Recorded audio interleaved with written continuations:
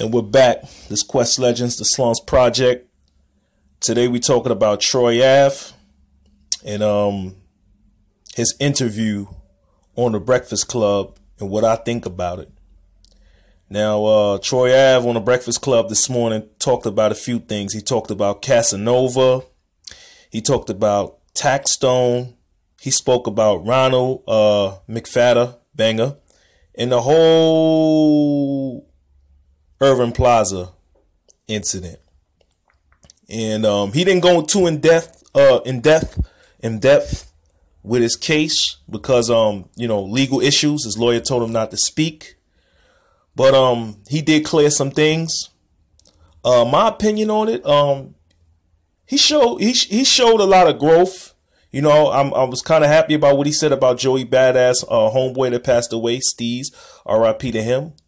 And my condolences to his family, R.I.P. to Benga and his family.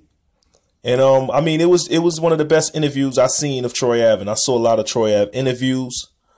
I just wish the man luck, you know what I'm saying, in his career.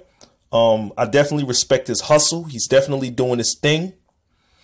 I'm just gonna keep on, listening to his music, man. Y'all let me know what y'all think about Troy Ave. Do y'all respect his hustle? Do y'all think his career is gonna elevate? Y'all let me know. This is Quest Legends, the Slums Project. Holla at your boy. Yeah, check my style, peep my swag, bring Quest Legends to the game. And you can check my style when I roll out, cause one day I'ma have a concert that's gonna be so loud. If I got it, I'll never hold down. Am I saying true to the youth? No doubt. And you can check my style when I roll out, cause one day I'ma have a concert that's gonna be so loud.